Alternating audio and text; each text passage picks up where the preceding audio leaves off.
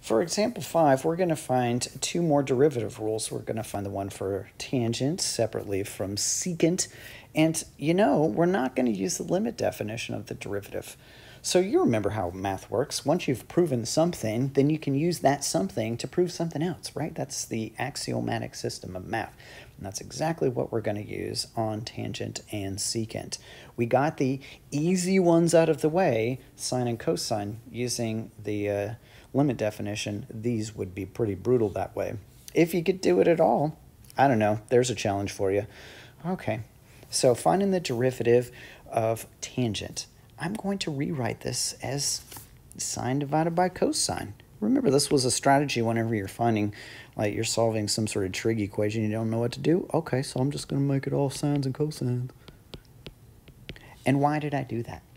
I did that because I know the derivative of sine and I know the derivative of cosine. I have a quotient of two functions. All I have to do is apply the quotient rule to this.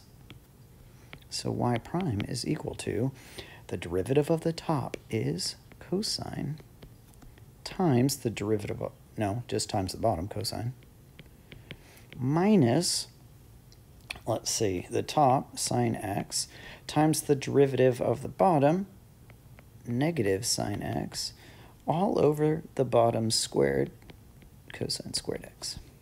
All right, and now it's time to just clean this thing up a little bit. So cosine is cosine squared, and then we have a negative sign times a negative sign, plus sine squared over cosine squared x. Hey, do these cosine squared x's cancel? Of course they don't. Don't you dare. Instead, make cosine squared plus sine squared equal to 1 by the Pythagorean identity. That's 1 over cosine squared x. And then I just have one more to do. This is a reciprocal identity. 1 over cosine. Not a reciprocal identity. I think it's just the definition. Yeah, it's the definition of what? Secant. It's secant squared x.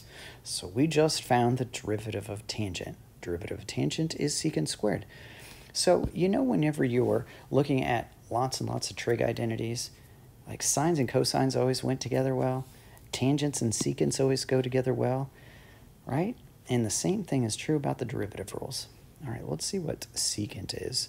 Well, if I use that same kind of intuition, then I would expect there to be, let's say, a tangent involved in the derivative of secant. Might be a pretty good guess. All right, so I'm going to do the same kind of strategy that I used over here. Can't I rewrite secant? Well, we already talked about secant as being 1 over cosine, so why not do that? Now, once we learned the chain rule, we could rewrite this as cosine x to the negative 1 power, not to be confused with the inverse of cosine, because that's totally different. But the reason why I can't just directly take the derivative of this with the negative 1 power is because this is a composite function, and it would need the chain rule. So instead, I'm going to use my purple crayon and mark that out, go back to my green crayon, and then just use the quotient rule on this, where the top function is just 1. Okay, so y prime is equal to the derivative of the top is 0, right? The derivative of a constant is 0, times the bottom, cosine x, minus the top, 1, times the derivative of the bottom, derivative of bottom is negative sine x, all of this over the denominator squared, cosine squared x. Wow, same thing that we had before, almost a little bit. Okay, cancellation crayon.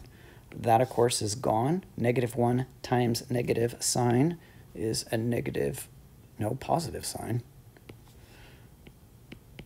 So sine x on top, 6. Silly. Over cosine squared x. And that's not normally how you see this written, so instead I am going to separate it. So notice that I got 2 factors of cosine down here. I'm going to split them up.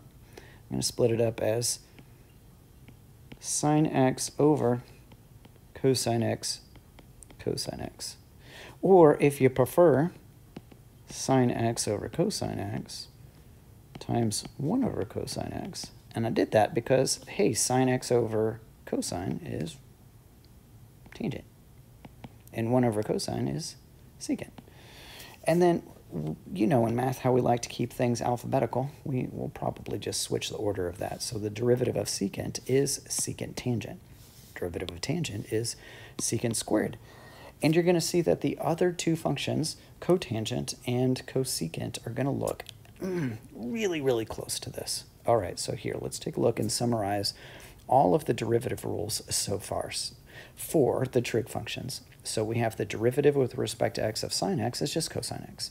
Derivative with respect to x of cosine is negative sine. Okay, so notice how I organized it.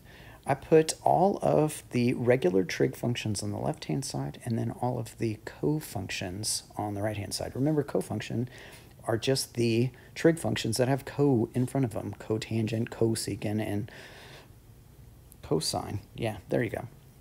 All right, we just proved these two. Derivative of tangent is secant squared, and, no, not this one, and derivative of secant is secant tangent. Okay, so if we look over here at cotangent, derivative of cotangent, it is negative cosecant squared. Notice how similar they are, but its derivative is, in fact, negative. All right, so then the derivative with respect to x of cosecant is negative cosecant cotangent. Also very, very similar to what it was for secant, but it's negative. And so now you can notice when we put them all side by side, which ones are negative. All of the regular cofunctions are all positive when we take the derivative, and then all of the cofunctions are negative. Very, very handy to help you remember which ones are supposed to be positive versus which ones are going to be negative.